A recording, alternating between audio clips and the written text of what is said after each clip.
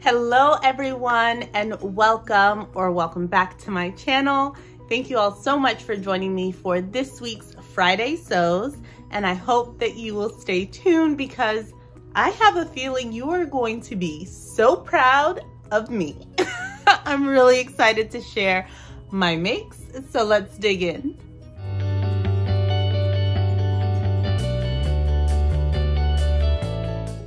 Before we dive in, I just need to say a huge, massive thank you to each and every single one of you that commented on my 2022 goals video for my sewing experience and journey, as well as for this channel. It was so overwhelmingly positive. So many of you reinforcing that I absolutely can do this, or encouraging me to go after some of those collaborations or partnerships and things like that. And it really does mean so much to me that something that I shared with you resonated, or for those of you who are already in touch and we're hopefully talking about collaborating. So if you have some goals that you have yet to share with someone in your community, or to put it down in the comments below so the rest of us can cheer you on, please do, because it really does make such a difference when you just put those thoughts out there into the world. A lot of good can come from it. Before we dive into the video, I do want to tell you what I'm wearing. This is a self-drafted dress that I made back in 2020. If you want more details about it, I'll link my 2020 dresses video that I made down in the description box. But I love it. Sort of has a slight elasticated waist and tons of ruffle and frill at the bottom. But yeah, love this dress. All right, so with that said, you guys have been encouraging me and watching me on this trouser fitting journey with the S9114 trousers that I've adapted, altered. We've done a lot with that pattern, and I am so excited to share with you that they're done. As of last night, they're completely finished. Look at my new babies.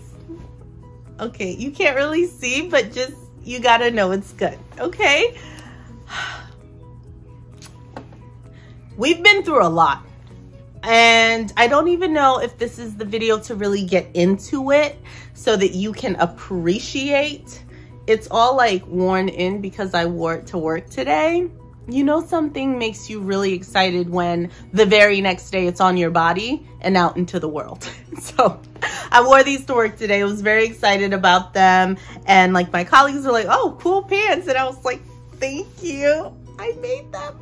All right. So these trousers gave me such a hard time for so many different reasons. Many of you in the comments have mentioned that you would be interested in me sharing just my entire journey with trouser fitting and trying to get these pants the way that I wanted them. So I have that video coming up. So again, I won't get into like all of the nitty-gritty details, but I did end up omitting the pleats altogether and actually inserting a dart and going for a flat front finish. And I will share with you in an upcoming video how I did that. I ended up going with the like bar and hook closure instead of buttons. So I added 2 of those, which gives a really nice secure finish. I added just a bit of elastic right in the center back. See, it's not that much at all, but just enough so that the fabric would sit up against my body, against my back, instead of sort of pulling away, which I get quite a bit anyways. And I didn't want to overfit them. I know that you can kind of taper it in or do a curved waistband, but I wanted the flexibility for the fabric to have a bit more give. I used trim, which I will get to in the Thrifty Thursday section, but I did go in and use my trim, which is big for me this year. It's a part of my goals, just using the finishes that I know and some of the trims that I have. Yeah, we did it. So this was the vision, to have all of these prints strategically placed. And hopefully, I think I took one picture while I was at school today. So I will go ahead and pop that in, and hopefully you can appreciate them. You know, they're not perfect. They have some things going on, especially when you have to basically quilt fabric to get it ready to actually make trousers. There can be some, you know, some challenges, but we persevered, we progressed, and we put in fly front zippers. Something that you all didn't know is that the S9114 trousers, or any trouser with a fly front zip, actually was in my original Make 9, but because I started working on these trousers prior to actually sharing that video with you guys, I was like, well, that's kind of a very quick turnaround. So I swapped that for the, I think I have like a flowy pant pattern. I think I ended up going for the very easy Vogue 9014 trousers, like a very flowy pant, after I recognized, hey, you're kind of already doing this whole pant thing. Maybe you should pick something else. But I am really happy, and the confidence these trousers alone have given me is humongous. Thank you all for cheering me on along the journey. It really did help. And every time I was kind of fed up, I was like, you know what? You can do this. You totally got it. And they fit. I'm so excited about that. Now, when I said that you would be proud of me, you thought it was about those pants, didn't you? What I'm here to tell you is that between last Friday and this Friday, much has occurred, okay? I spoke to you all about that skirt. You know the one. You know the one with the ruffles. You got it, Vision. Are you seeing it? Okay. Well, Fatmata made herself a skirt. 2 Ankara fabric prints, beautifully complementary. I mean, I'm just gonna show you. Here we are, guys. There's no way that this would even be satisfying for you the way that I'm seated. Do you see the ruffles? I ended up going with S8746.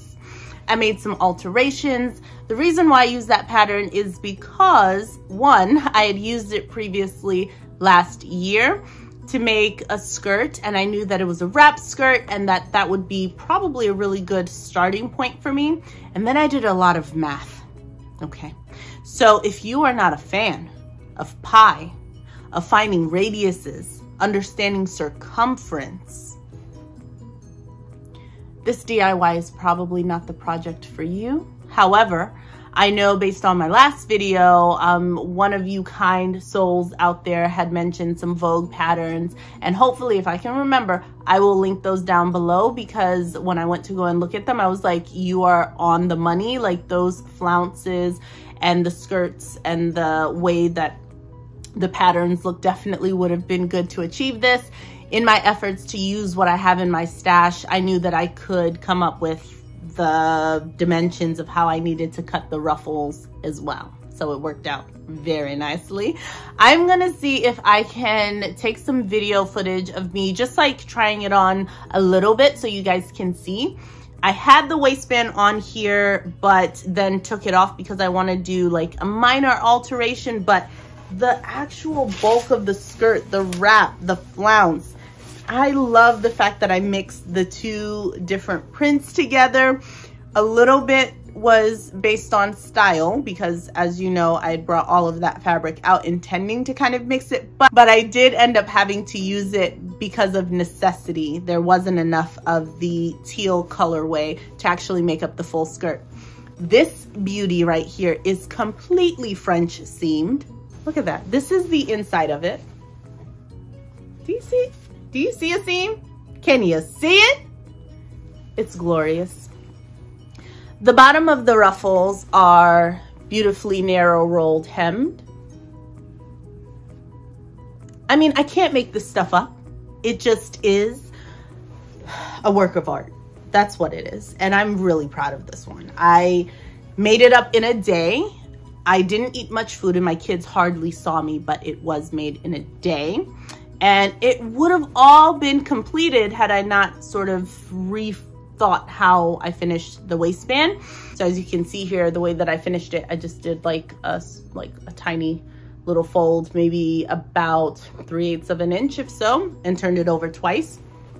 So because of that, I had a lot of length, but that was my intention. I wanted to make sure this thing overlapped enough that I was not gonna have any funny business, no swooshing of the fabric and exposing me.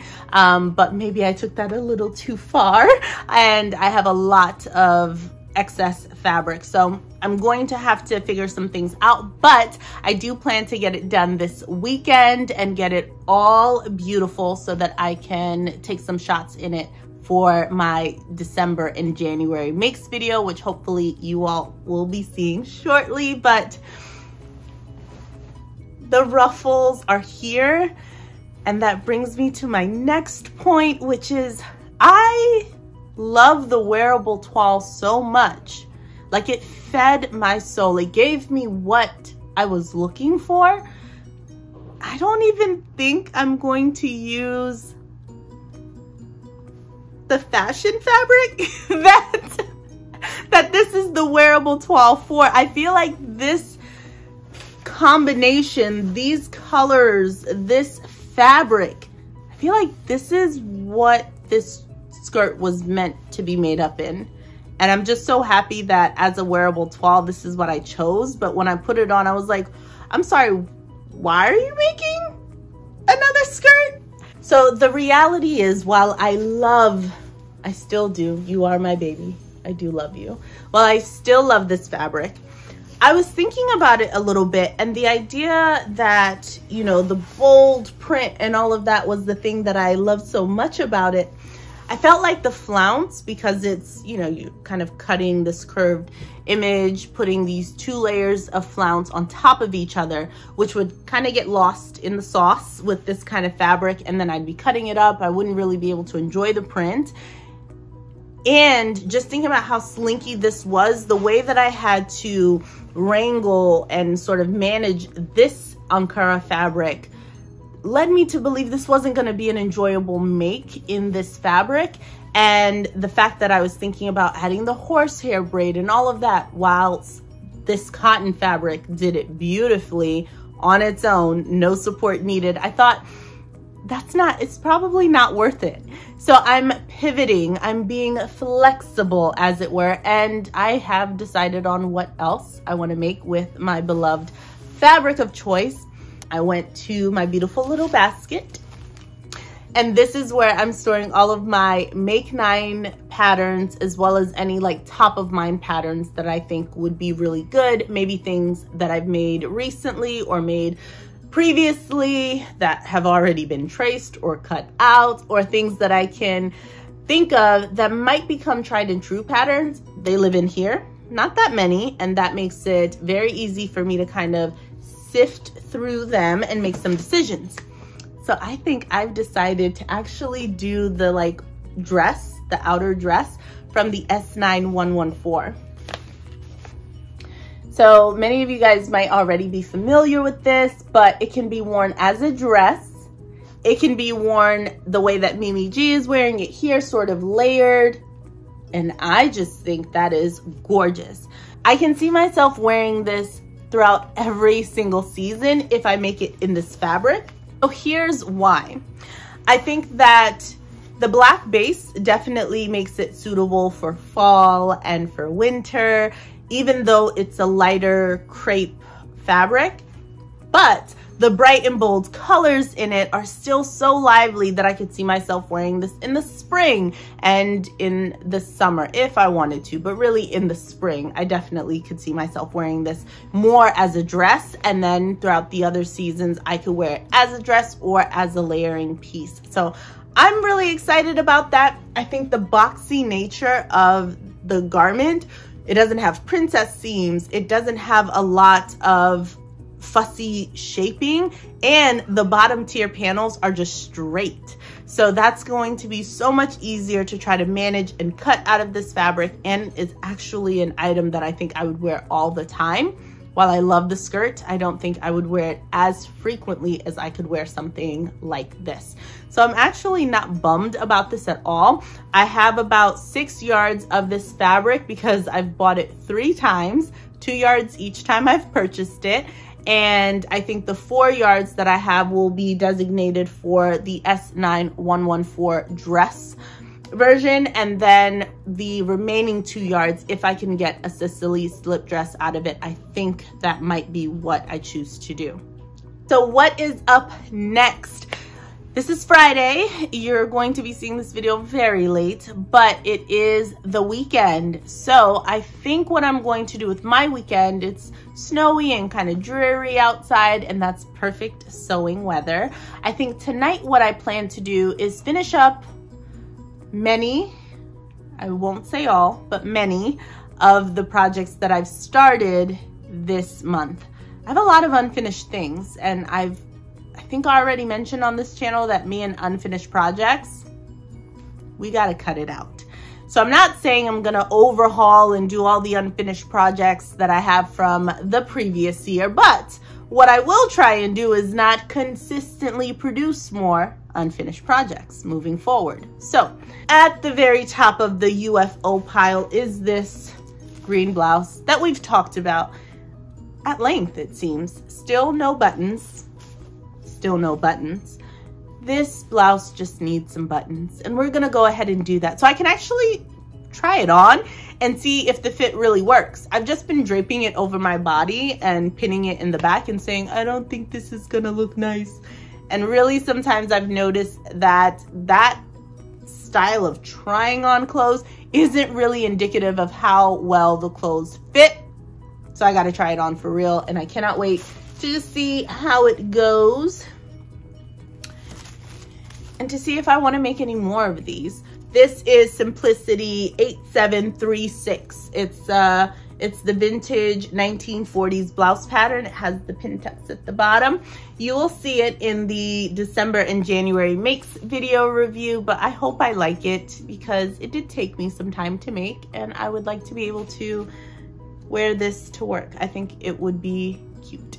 So I want to finish up the tops and some of the makes that I had for my daughter. Some of those need to be just tweaked a little bit, and I want to make sure that I finish all of the trousers. Some of them just need, like the bottom needs hemming, and all of the other ones need buttonholes placed in them. Or if I decide to do the clasp, it's not a clasp, what is it? Like the hook and bar closure that I did on the patchwork or patterned pants, then I will do that. But they just gotta get done. So that's my goal, and it's nice having the December and January makes video top of mind for me, because I think that's gonna be a really big motivator for me to get it done in a timely fashion so that I can share those with you in their full-on glory. It's gonna be amazing. Okay, so this week in Thrifty Thursday, which is my little segment where I celebrate all things thrifting, all things affordable and sustainable, and I just wanted to share this gem. So it's not new in, I picked this up some time ago. It was 99 cents. It was such a great price that I had to staple the price tag to it, because I was like, I forever in my memory want to recall that this was 99 cents for all of this trim. And the reason why I'm highlighting this trim is because it is the trim that I featured in my trousers. So here they are, and there it is. I featured it right below the waistband, which was actually nice because it hid all of the sins of my stitch in the ditch. We will not speak about it, but it's secure. And then I also used it right down the side seam, mainly because the pattern matching did not want to behave. And instead of it being such a jarring and disrespectfully bad pattern match job, I decided to break it up even further and just put some trim down there, so at least your mind wasn't already wanting to make the dots connect. you're just okay that it doesn't match and that we just all move on. Okay, we're just gonna all move on. So as far as what to expect in upcoming videos, some things that I will have for you fairly shortly, I hope. I want to get the trouser video out to you because, like I said, the trousers are done, at least the main one that we've all been waiting for. So I'm going to take some time this evening and throughout the weekend to make sure that I finish up the ones that I started, because what good are they if I can't wear them? And I'm going to put all of those together, hopefully get some footage of me in them so you guys can actually see fit as I'm talking about it, and that you're not necessarily just having to use your imagination as I share them with you. So hopefully you are looking forward to that. I'm certainly looking forward to sharing it. It might be a little bit convoluted because a lot of stuff has gone down since I started this journey, but I think that you will definitely be in for a treat. Outside of that, I did record the process of me making the gorgeous flounce skirt. How could I not? I'd been talking this thing up for so long, so I wanted to make sure that I showed you how I was cutting out the flounce, how I determined the radius and all of those measurements to make sure that I got it right, and things that I might do differently if I were to make something like that again. The nice thing about it being a wrap style skirt is that in my mind's eye, I could always just add sort of a top to that and make it like a wrap dress, right? Right? Or just make it a wrap skirt. I do have wrap dress patterns that are in my Make 9 for this year, so I think I'm set. But really excited with how that turned out and wanted to share that with you. I do plan to do the December and January makes video, so you can expect that as well. And I have not forgotten about 2021. I do want to do a roundup. What I was debating, however, the reason why you haven't seen it yet is because I didn't know if I should sort of stand and share them like I did for my 2020 makes, or just do sort of like a video recap of the twirls that I've previously recorded and shared with you in previous videos. I think I might go with that option and then do a video where I just talk about sort of like the highs and lows, maybe the hits and some of the misses or some of the challenges, or the things that ended up as sort of UFOs that need to be worked on. So I think that might be the route that I go in. Not sure just yet, but you will absolutely be the first to know. You know that you will. All right, so I think that's all I have today. Thank you so much again for joining me, and I was so thrilled to like run home and record this. I cannot wait to be back in the sewing room for upcoming videos because I like being there so I can like grab things and show you all. But the kids are home and there was no way this video was gonna happen with those people outside. So I'm glad you're okay with this.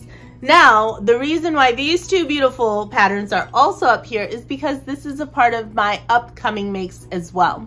I think after this like really intense journey with the trousers, I'm ready for a few lighter projects before I dive back into some of the makes that I cannot wait to get to, like my tops. I really want to get back to finding the right blouse pattern. But before then, I want to do a few things with my knits. When I was looking at the remaining fabric that I have for the fall and winter collection, which I keep in the sewing room in this little basket. So I recognized that I had 1, 2, 3 knits that are waiting for my attention, and I wanted to go ahead and dig into them. So I brought out my trusty S8982. And I definitely know that some turtlenecks are going to be in the works. I also have never tried View C, and I can't wait to try it with the puffy sleeve like what the model is wearing on the cover. So I'm going to try View C. I also know that I want to make a dress, a sort of knit dress, but I haven't decided what I want. I want it to... We'll talk about it. I will have to report back in the next Friday sews how I'm feeling about that. I want to use this gorgeous, like army green sort of color. It's just so beautiful. It's a really nice knit, and Like, it's really nice. And I want to make a dress out of it, but I don't want it to be super form-fitting. It's a solid color, and you know, it's not a print, so it can feel more exposed, I feel like, when you're in a plain color than when you're in a print. So I just want to be mindful of what I make in this. So yeah, I'm still thinking about it, which is why I haven't made it yet, but I want to get to that. And the reason why this silly fabric is on here, which is S8972, which is a costume pattern. I actually picked it up because of UC. So as you can see there, that is a corset of sorts. You gotta, listen, I'm working with what I got here. So it is a corset. I don't want whatever the skirt portion of this outfit is. I just want the bodice, which is the corset. And in my plans video for fall winter, I had mentioned that I have this glorious fabric that I want to turn into some sort of like corset style of top that has a zipper. And this has a zipper. So I'm thinking about using it. We shall see. I bought it in one of the $1.99 Simplicity sales last year, like at the end of last year at some point. So I'm willing to give it a shot. I hope it's not like a very laborious process where I go through all this work and then it doesn't turn out. But there is some sort of like a corset type of top that I've had for ages. It's a black one and I love it. And I like pairing it over other things. It sort of comes out as a peplum a little bit at the bottom, and I absolutely love it. And I think having it in green, because of all of the different things that I'm making that sort of have this green color in it, I think I'm going to be really, really better off having it. So excited to give that a try, and will of course share that with you when I do. All right, friends. Well, I think that's all I have for you today. Have a wonderful day. Please tell me down in the comments below, how do you think I did with the trousers, with the skirt? What videos are you looking forward to most, or would you like me to consider making? And let me know what you're getting up to in your sewing space. Have a wonderful day. Stay creative. Bye.